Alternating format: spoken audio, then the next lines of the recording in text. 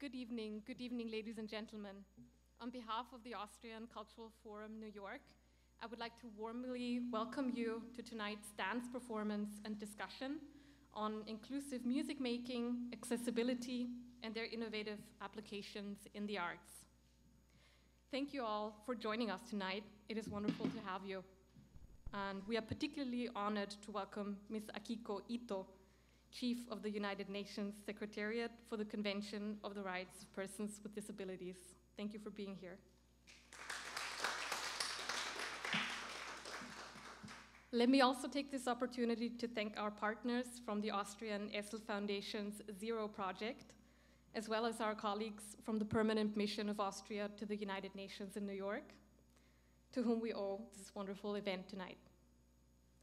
Before we dive into the program, just very quickly, the Austrian Cultural Forum showcases contemporary Austrian art. We offer concerts, readings, film screenings, exhibitions, and theater, always free of charge. So if you're interested, I invite you to check our program and our events on our website. Please come again.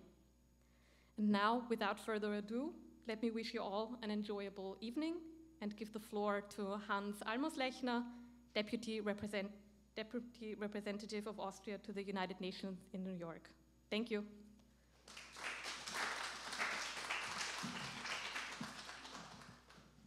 Thank you very much, Melina.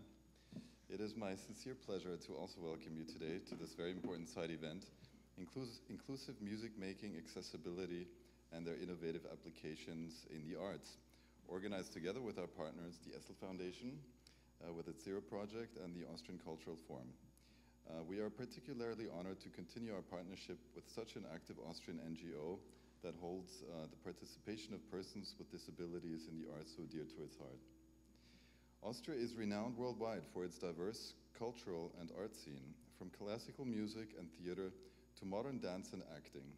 Ensuring accessibility and inclusivity in the arts is therefore an essential aspect of ensuring that persons with disabilities can effectively enjoy their human rights and participate fully in Austrian society. When art and music are accessible and innovative, they can be powerful tools for the self-advocacy, enabling persons with disabilities to live a meaningful, independent, and culturally rich life. The provisions enshrined in Article 30 of the Convention on the Rights of Persons with Disabilities call on states parties to recognize the right of persons with disabilities to take part on an equal basis with others in cultural life.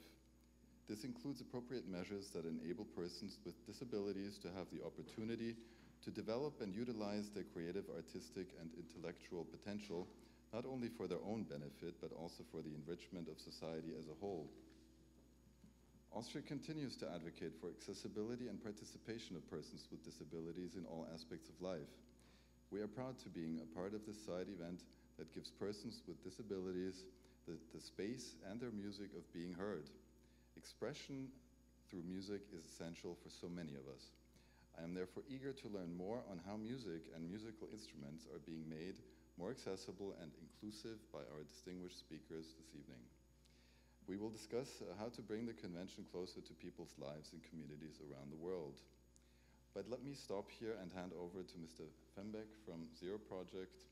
I thank you very much for your attention, and I wish you a wonderful evening. I also thank the UN for its being here. Thank you.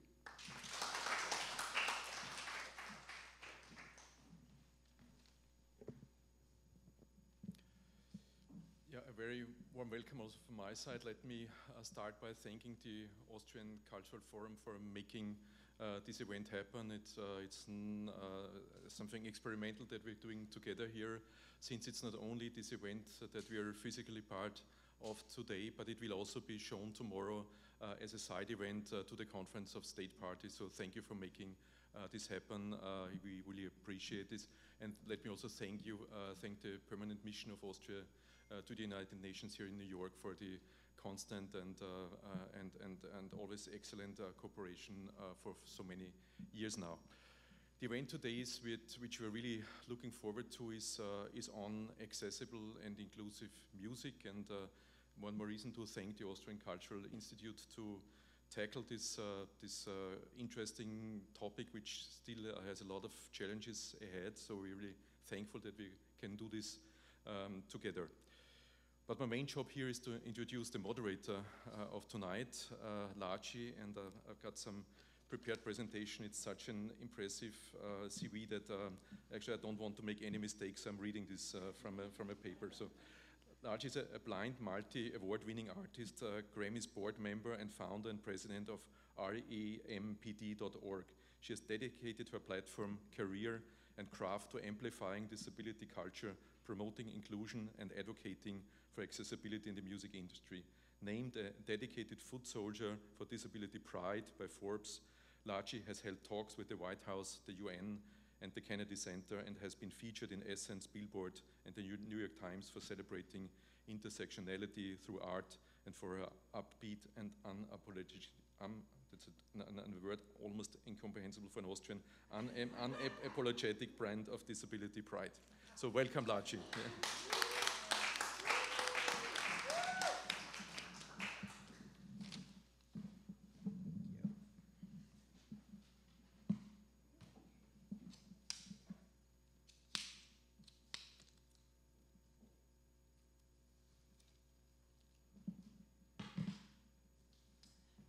Hello, everyone.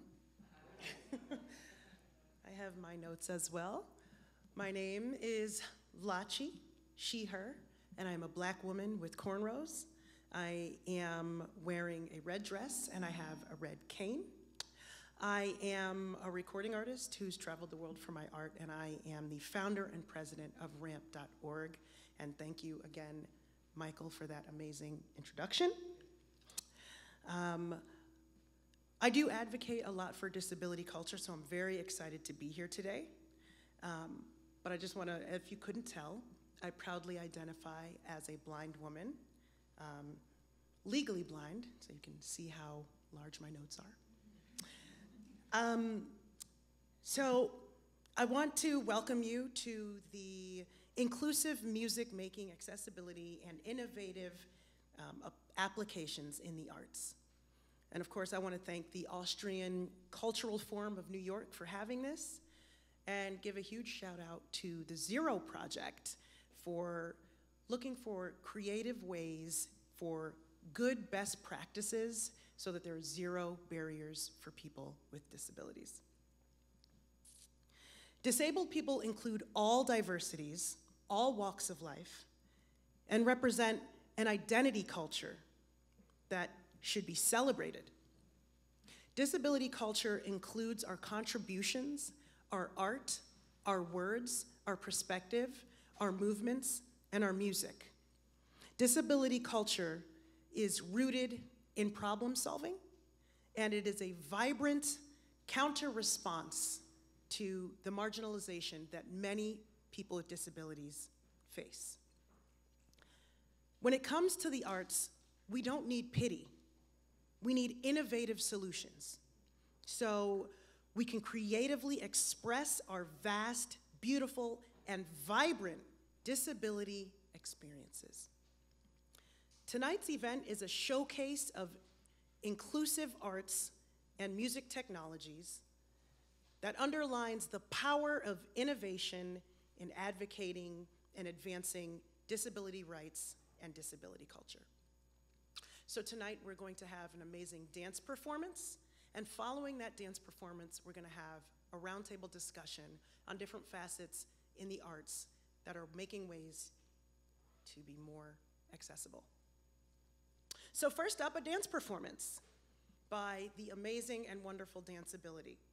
So just a real quick intro and sort of a quick bio on DanceAbility. DanceAbility is a contemporary dance practice allowing people with and without disabilities to dance and move together. The work of DanceAbility helps decrease prejudice in the field of dance and, by extension, in society. Tonight's dance is a 5-minute piece from DanceAbility directed by Connie Vandarakis. The dance will continue in silence after the music ends, so hold your applause. The dancers tonight all have very acclaimed and accomplished professional careers in the arts. Performers will be dressed in everyday clothing wear with a color palette of white, tan, blue, and green tones. Ladies and gentlepersons, I want to welcome Jeron Herman, Epchez Josie Yes, Madeline Malinger, and Connie Vandarakis of DanceAbility.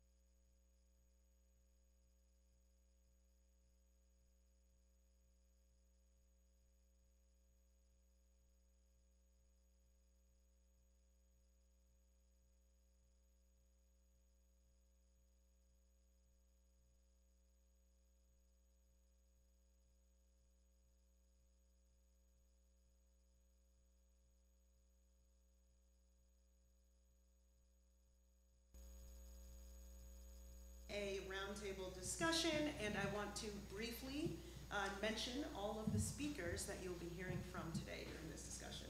Obviously, you know myself. We are joined by Connie Vandarakis, Education Director of DanceAbility International, and Arts and Cultural Director of Disability Pride, Philadelphia, Pennsylvania. We're also joined by Hans-Joachim, Almoslechner, Deputy Permanent Representative. Is Hans-Joachim on the stage? No, on the stage is Connie, is myself, Michael. Okay, good. Yeah. All right. Yeah. Just making sure my confusion was correct. Okay. Michael Fembeck, Director of Zero Project, and Mira, and Yara Kadim, Associate Director at Real Abilities Film Festival. So these are our panelists here, and we will also be joined from folks speaking virtually as we watch some videos that we're going to be watching. But today during this discussion, we're going to talk about different types of art and how we are working to make them more inclusive and accessible, and what we can do. Do I need a microphone?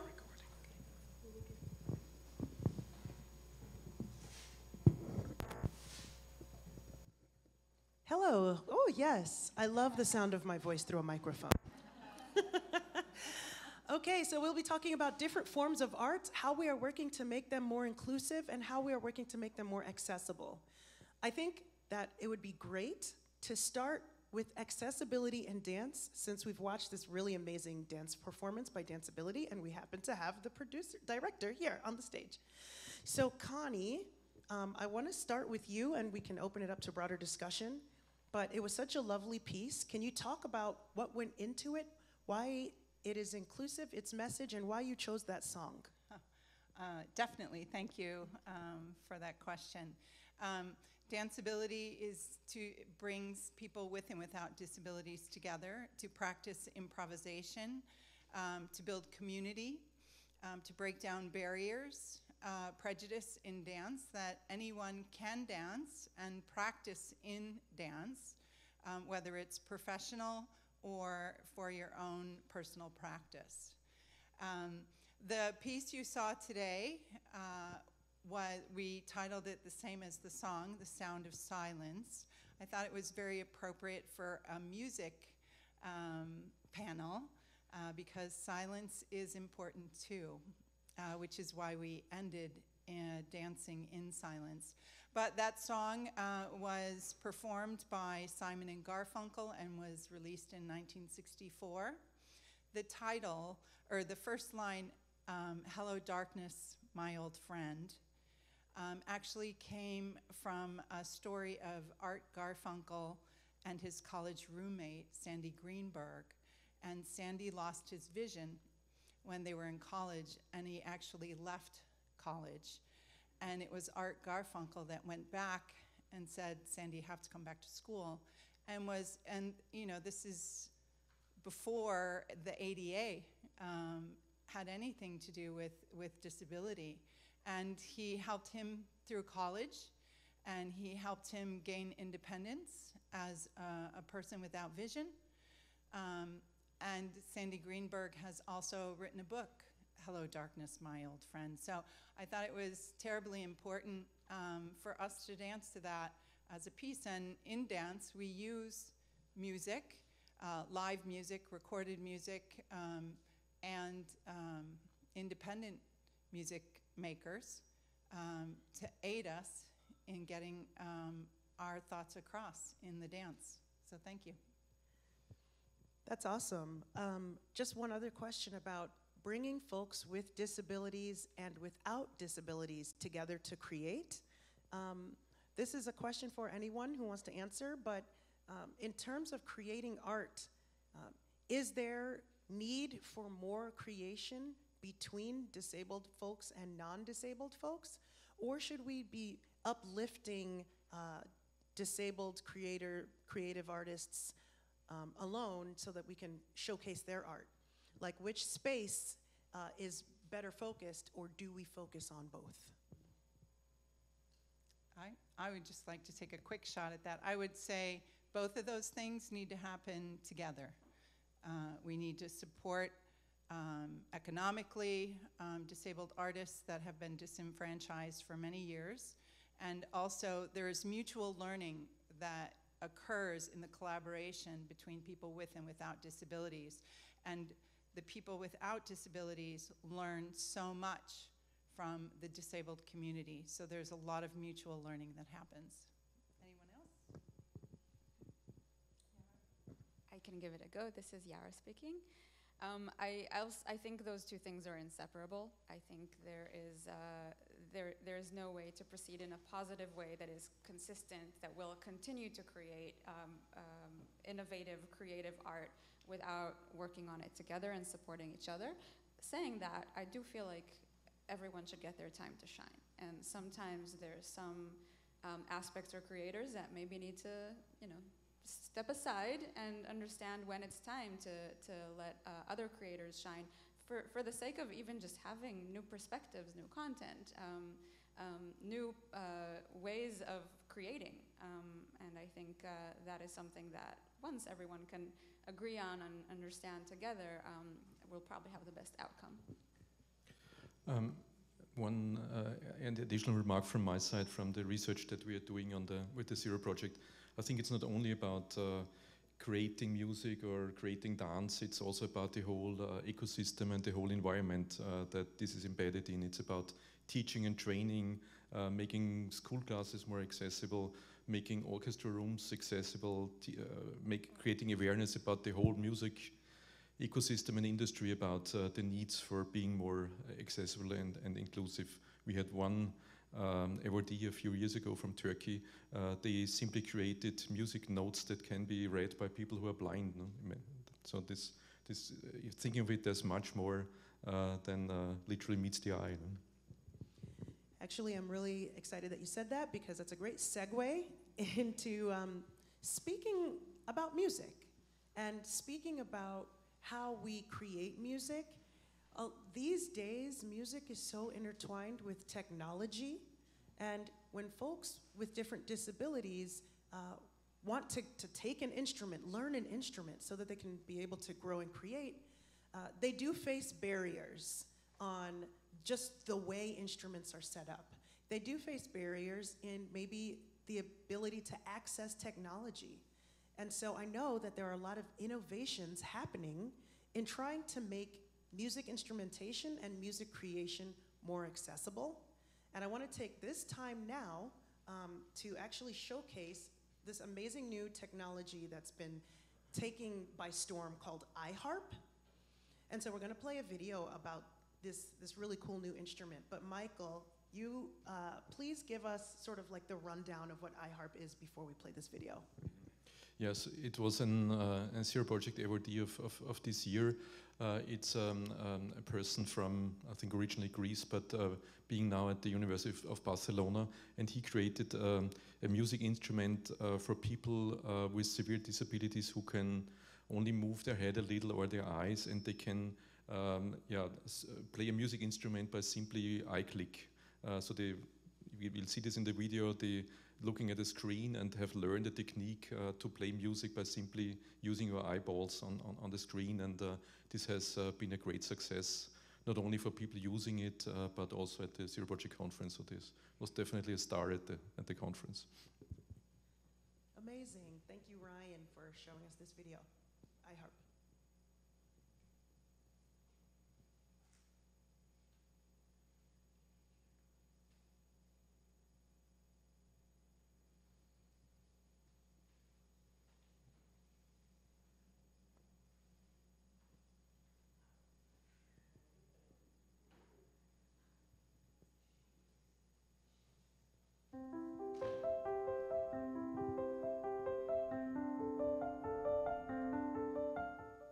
iHarp is the first inclusive musical instrument that allows people with disabilities to play music with eye or head movements.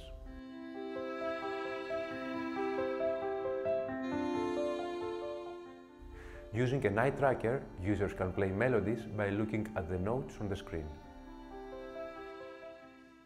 10 years ago, a friend of mine had an accident with a motorbike. We used to play music together. At the beginning, it was not clear whether he could move his arms or not. I was shocked, and I realized that back then there was no musical instrument accessible to quadriplegic people. That's when the idea of the iHarp was born.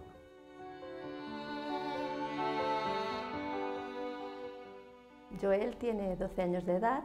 Desde que tenía 9 años está estudiando y aprendiendo a tocar música con el iHarp. La afición le viene dada por sus hermanos mayores que tocan instrumento en la Escuela de Música de Santa Perpetua. Él tenía esa ilusión de querer hacer como sus hermanos y gracias pues a este instrumento maravilloso, pues Joel puede tocar música con la mirada. Our main mission is inclusivity, that people with reduced mobility could be part of music bands and orchestras.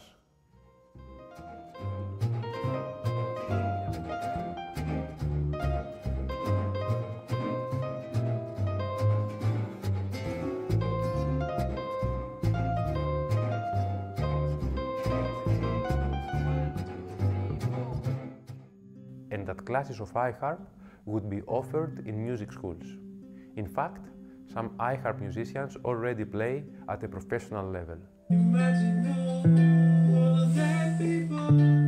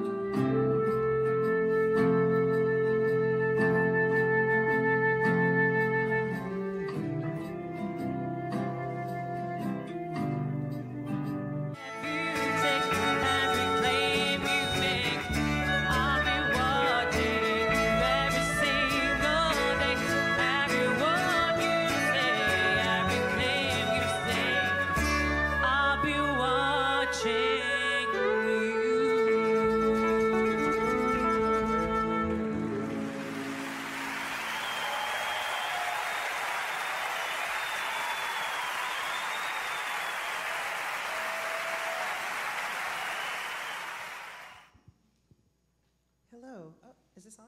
Yes, it is. That is amazing. When I saw that, I was like, yes. Can I get one? Can I get one? All right, that was actually a very, it's amazing to see this kind of technology being brought into the world. And I guess the question that I have for the panel after watching that, so one of the things that I've found in my work is that a lot of folks, young folks that want to do music, decide against it because their first question is, well, how would I even be able to do it? But I've also found when dealing with major music brands that making accessible technology is an afterthought for them. So what needs to happen, what can we do to sort of mainstream music technology to make folks want to start creating things like this and to also make these major brands want to pick up on this as well? Anyone? I'll give it a go. As someone who is not from the music industry, I'm here representing film. I feel like there are a lot of similarities, obviously, in the barriers to actually for people to be able to create film, watch film, and a lot of that is similar. And I think the one thing that I actually am wondering about generally is beyond people thinking, having it as an afterthought, is what are the things that we could do to get people more informed? And I think a lot of the issues we're having and a lot of the challenges in film as well is basically education. A lot of people don't, first of all, don't understand who their audience is, and there's so many audiences for creating musical instruments, for consuming music, for being performers that are disabled and are out there, and they could make money on by selling them stuff and by, but really being part of the creative community as well. But I think the other aspect that I have encountered a lot in film also is people just don't understand what the steps are to be accessible, what that even involves. And with film, there are obviously certain steps, and with music, obviously there are other ways of being creative and doing this. And I think the issue is a lot of times it's not out there, people don't talk about it, or people haven't been talking to their disabled friends enough to ask them what they need. And what kind of other areas they can expand into and be creative with accessibility, not just with the actual music, but how do we combine those two? This is Connie. Yeah, that was great. I really believe in education as well. One of the things that really struck me in that video, and that is particularly true in a lot of innovations, is he knew his friend became a quadriplegic, and he wanted to help him make music.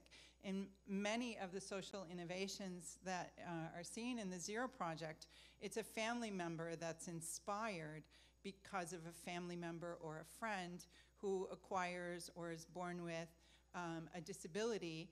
I can think of like some of the speak boards that have been innovated and awarded prizes at Zero Project. It comes from a father who wanted to speak with a child and had no way to communicate with his child. And so he learned how to code and how to do all these things to create things. So we need more organizations like Zero Project that can propel these social innovators into the arena of the public and other like people. So that was an unsolicited plug for Zero Project, but I really believe in that.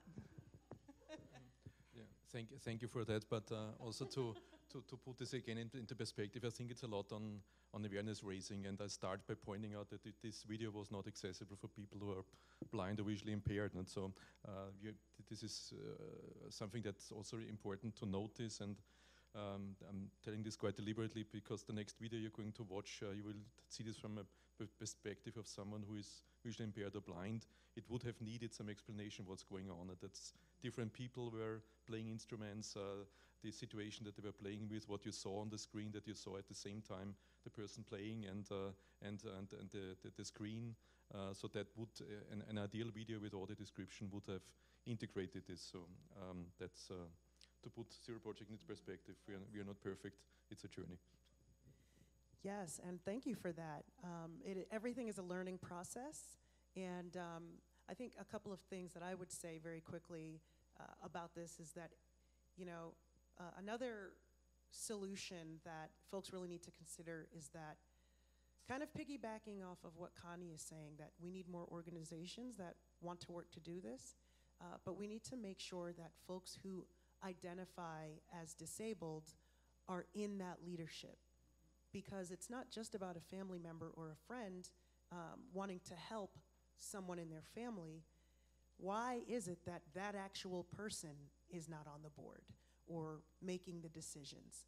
We need more folks with disabilities running these arts organizations because they already have the lived experience, and they also have the network of folks that they can pull from that they already know can do these things.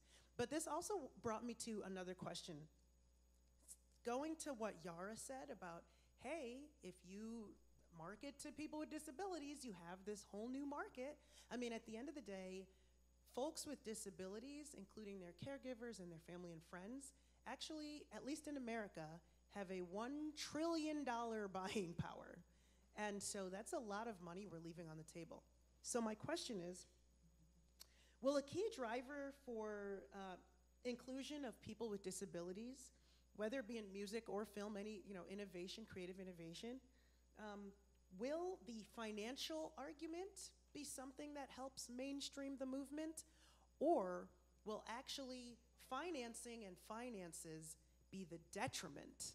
Because a lot of times, let's say for instance, venues, they want to complain about the fact that they might have to make their space accessible.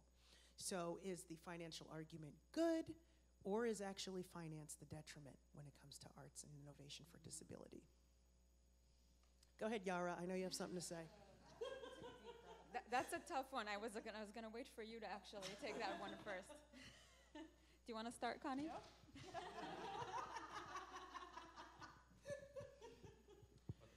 Yara, if you want, I can start. So. Please do. I think it's somehow both. No? So there are awareness raising it comes for free. No? So pointing out this video, this costs nothing to do it in a different way. No? On the other hand, there are things that cost a lot to make it fully accessible. Sign language is costly. There are measures that definitely cost a lot. No? On the other hand,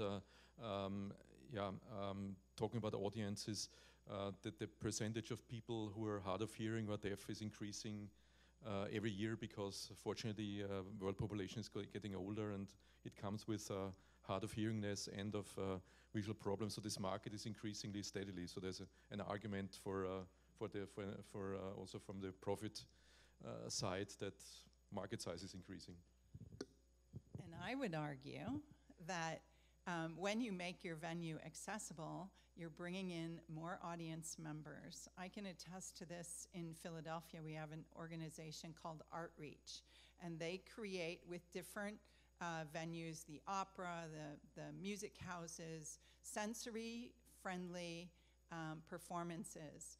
And those families that come to these performances sometimes only stay 10 minutes or maybe a half hour. And then the next time they come, they stay a little bit longer. So we're building audience participation, revenue, when we do invest in accessibility features. Thank you for going first. That actually leads me to what I am thinking about the other side of the financial excuse of this is too much, it's cost too much, and I actually don't think it makes sense because I feel like so many things cost a lot. There's so many aspects in the budget line that people are just putting there. Obviously, on a film set, there's a whole budget for food for the film crew, right? Obviously, that's something that's important, and they will complain if they don't have it. That's something that was put in there because there was a reason for that to become there. And I think it's just about let's get that in the budget line.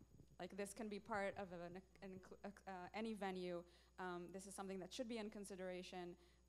There are obviously so many levels and so many things that people can do, and people will could always use more money, but they can also do things with less money. And I always, whenever I talk about this, and people also ask, filmmakers ask, how can I be accessible? How can I do this? And you give them a whole list of things. They don't need to do every single one of them. That will never, be possible to achieve all of the accessibility goals. But it doesn't mean you can't do some of them, and it doesn't mean you can't be creative in how much money you spend, what solutions you find, at least to begin with. And as you were talking about things being an afterthought, the more they are not an afterthought, that they're there as part of the planning, and it is very obvious that this is part of the budget, same as marketing is, same as other different aspects of having and running events and being, creating amazing things. That shouldn't be an excuse. Just to wrap that up, I could not agree more to that. We are not making music, but we're organizing a large conference, and you simply have to do that. You have to be accessible, no matter what the costs, period. Yeah, let's get accessible at the budget time, guys. When we're coming up with the budget, let's consider accessibility. All right, so going back to what Connie said, talking about spaces and sensory inclusive spaces that include all different disabilities and working together to make sure folks with disabilities and without disabilities can enjoy music. This brings me to our next video. I don't know if that was a good enough segue. I tried. This brings me to our next video about Konzerthaus. Please tell us more about that, Michael. Yeah, this is a video about one of the most famous concert venues in Vienna, the Wiener Konzerthaus, and they have introduced an inclusive format of making music and arts and dance together, and it has become a major feature and success of the Konzerthaus, and this is what we're going to see now. Thank you.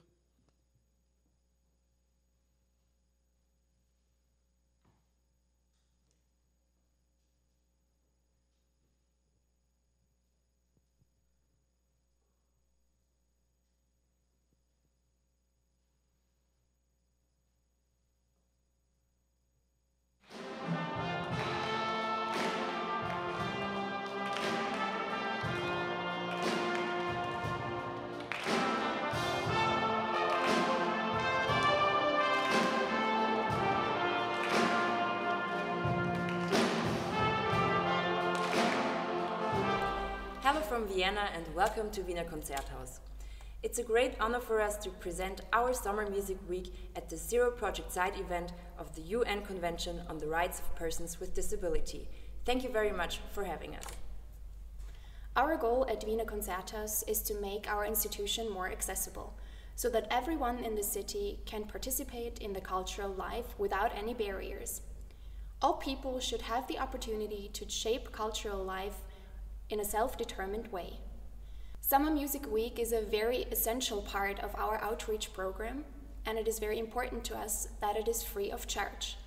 The event takes place for the 4th time this year in the week from July 2nd to 6th, 2022. It is aimed at all people with and without disabilities and open to everyone who already knows how to play an instrument, as well as to those who just love music but do not have any previous musical experience. For 5 days, participants of the ages from 7 to 99 make music together in every hall of Wiener Konzerthaus, and we have 4 of them. The workshops include a choir, a chamber music group, a band, and 2 percussion groups, and they take place under the guidance and support of professional musicians. Some of the participants are joining us for the first time, while others have been supporting the house for many years as visitors, subscribers, or members. All groups are very diverse, however, the musical program focuses on the individual strengths and talents of the participants. At the end of the week, every group presents what they have been working on stage in the main concert hall. We believe that the most important aspect of Summer Music Week is that music has the power to connect people regardless of origin, language, religion, gender, age, or disability. Our goal is to create a safe space for every single participant to learn from and about each other, to share collective knowledge, and of course, our musical skills. In order to successfully implement barrier-free access to Wiener Konzerthaus, we are trying to involve people from every department in the house and volunteers who are specially trained in working with people with disabilities. We believe that participating in this project can transform personal lives as well as the accessibility and diversity of our institution. Das Schönste ist immer, wenn man zusammen was Neues lernt. Ob es ein Lied ist oder ein Musikstück ist. Es hat eine innerliche Verbindung in mir drinnen. Ich kann das spüren. Ich freue mich wahnsinnig.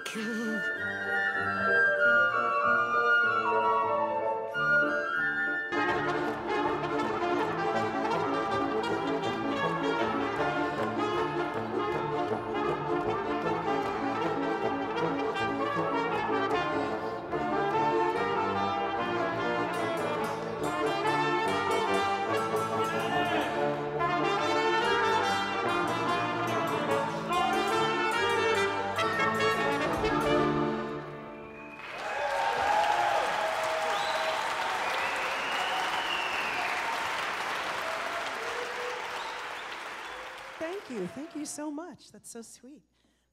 Okay, after watching that, it brought a question to my mind.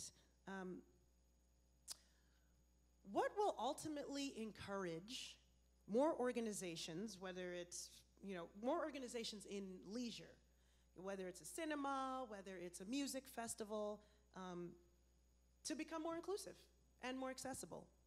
What will, I know that's a big question, but what will ultimately begin to encourage this?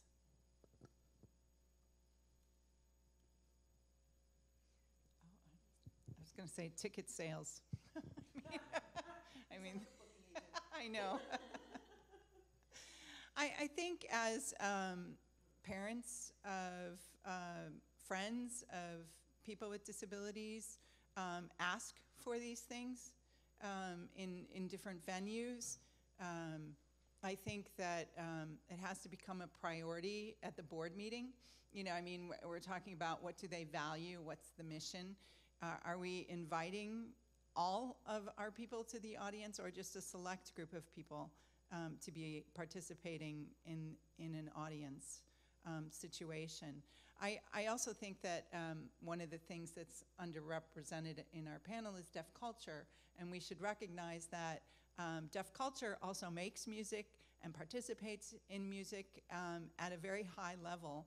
And so I just want to plug that in there too, that we also have some really incredible people around the world. In Austria, there's a wonderful rapper who does not have a hearing loss, but his parents, he's a coda, a child of deaf parents. And all his videos, he signs every one of them. And it's amazing. So a shout out to Brawny Tsunami. So I'm going to pass that. I thought of two things right now when you were asking. First of all, I think visibility or trendiness is a big thing. I don't know how exactly to word that, but I think if it's something that people can see more when they go places, it will encourage them to ask, why is this not at this other event as well? And it will make them wonder, oh, I saw these things and I saw this listed and I saw this person maybe use these things, and then it will make them feel that way when they go to other events and things like that.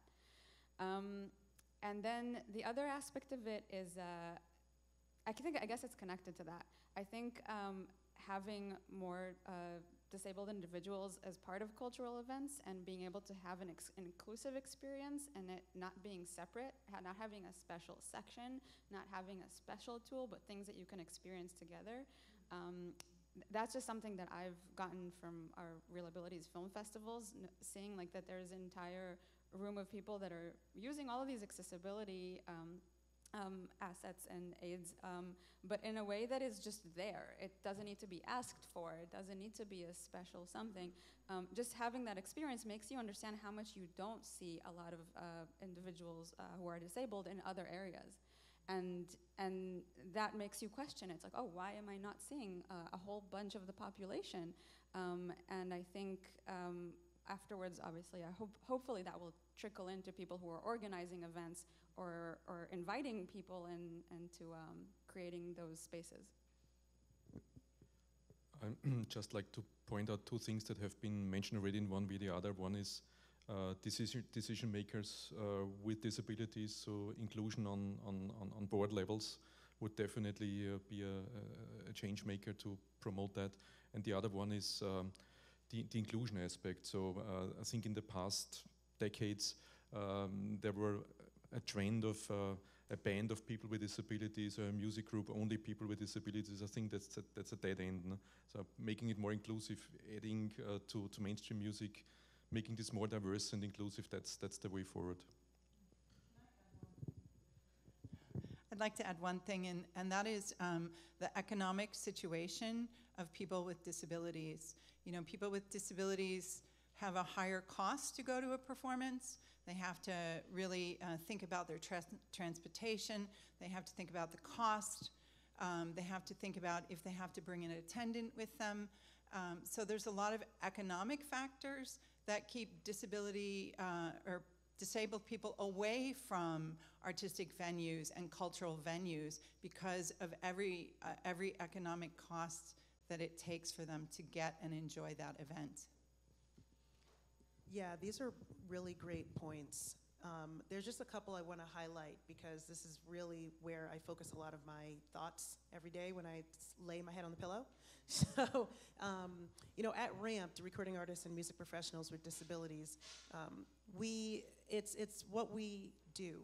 We advocate for accessibility at venues along with inclusion in the mainstream music industry.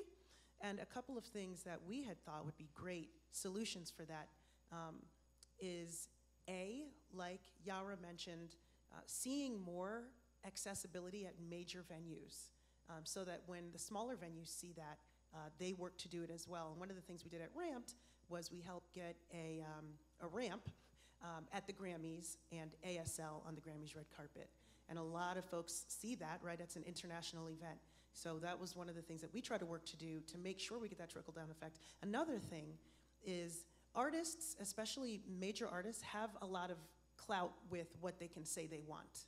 And we're noticing a bit more of a trend called an inclusion writer in Hollywood, where folks in Hollywood are saying, hey, I want to make sure that when we do a production, there are more LGBTQ folks and that staff is trained in sensitivity and things like that. I want to see more accessibility included in these inclusion writers. So let's be an inclusive inclusion writer for accessibility. And if we start having artists say that they want these things at their shows, that will begin to start making change. And then the last thing that was mentioned was that we need to see more creators with disabilities on the main stages. We need to see them as not only in Hollywood, but as musicians winning these awards and being on these music videos so that other folks with disabilities can start to realize that they can also do this as well. And it starts to change the social narrative. Music is a big driver of culture and allowing other people to understand a culture.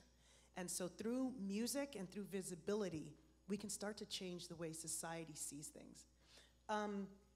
We're gonna do one last thing here. We're gonna watch one last amazing thing. Speaking of seeing yourself as a disabled character so that you can pursue disability as well, I want us to watch this last film, Freebird, and I actually want to give it to Yara to introduce. Thank you so much, Lachi. You're going to watch the trailer of the film Freebird. This film just participated in Real Abilities 2022.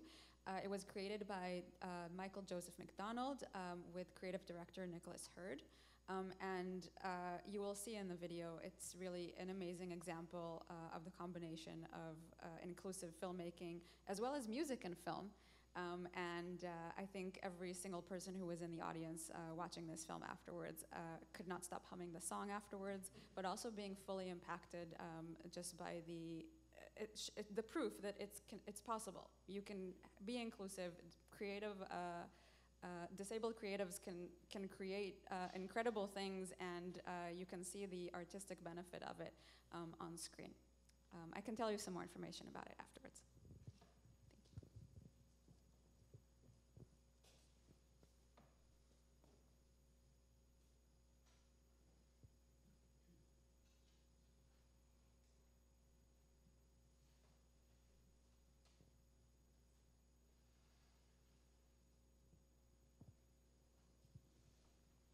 Hey Bear, come here. Want to meet people? Sit, paw. Hey, stop getting my nuts. Okay, let's get serious for a moment. I was on Twitter and I saw this message.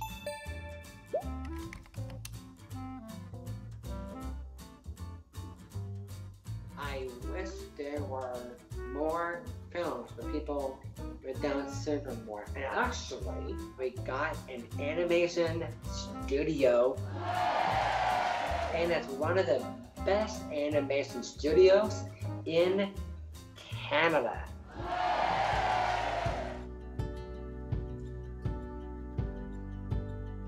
There's a lot of artists right now who are working second by second for this 4-minute story. Tell you the truth, I have not seen anyone with Down syndrome in animation until now. This animation this year. We just love it. It's very rare that we get to work on something that feels so meaningful to us.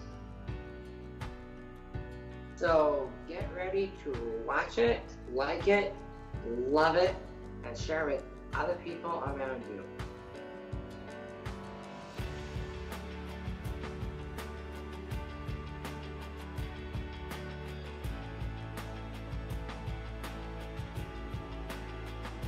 When we look at it internally all together, everybody still gets moved.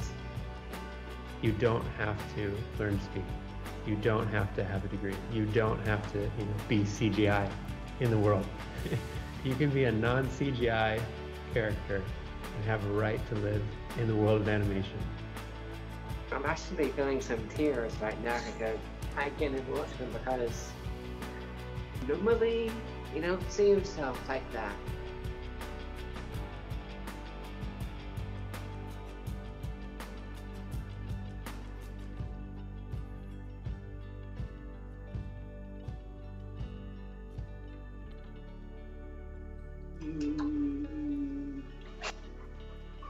You gotta love dogs.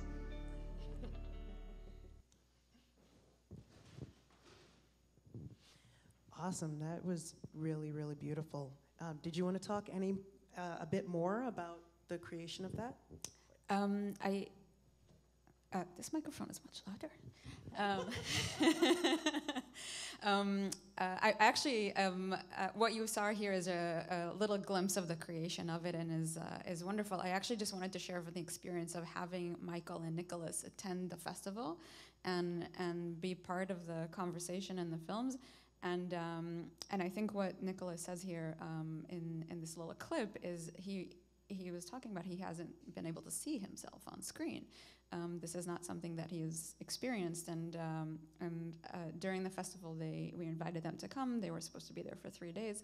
They ended up staying for the full week. They extended their flights. They came in from Canada, and both Michael and Nicholas came to every single one of the screenings. And beyond creating and making this amazing film, which I forgot you can't hear the music of, but you can actually look up this film online, Freebird by Michael Joseph McDonald. You can see the full film there.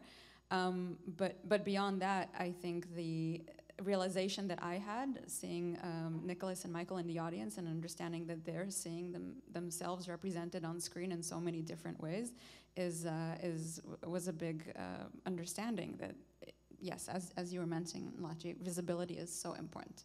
And I think that is what drew Nicholas and other creatives to make it and express themselves and share their work and art, and it's amazing. I love that. How can film, and this is for anyone, but how can film and music, how can the film and music industry work together, hand in hand, to remove barriers? Or whether it be film, music, dance, other artistic, innovative industries, how can we come together to remove barriers?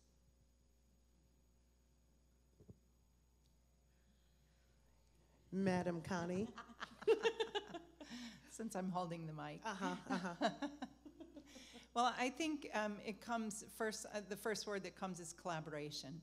Is that when you're in the phase of thinking about a project, that you think about inclusion of your project, creating collaborations of different kinds of musicians working together, dancers working together, film work. So I think collaboration is looking for a partner that you haven't worked with before.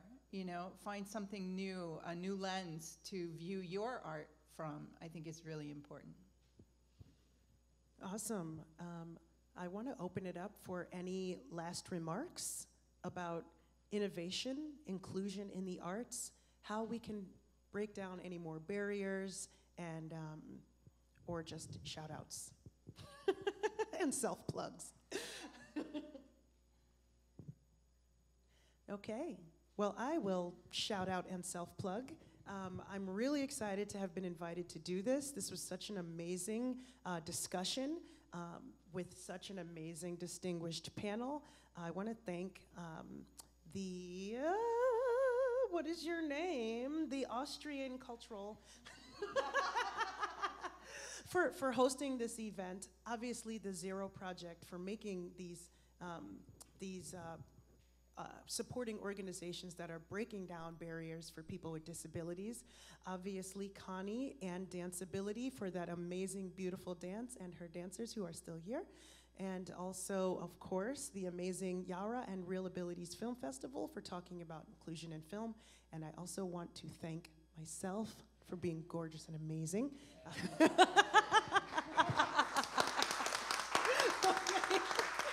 That round of applause is for everyone, but thank you all so much. And I don't know if you want to say one last thing, Michael, but that's my time.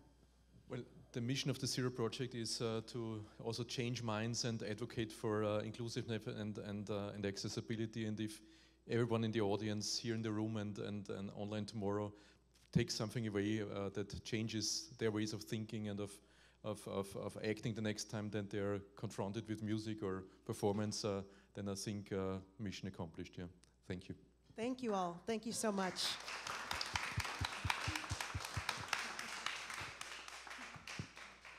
Just a quick word from me. Thank you so much to the panelists and to the performers. I think you've given us a lot of food for thought and for conversation. So I would suggest we indulge in some conversation and you join us for a glass of wine outside. Thank you. And I hear the wine is awesome.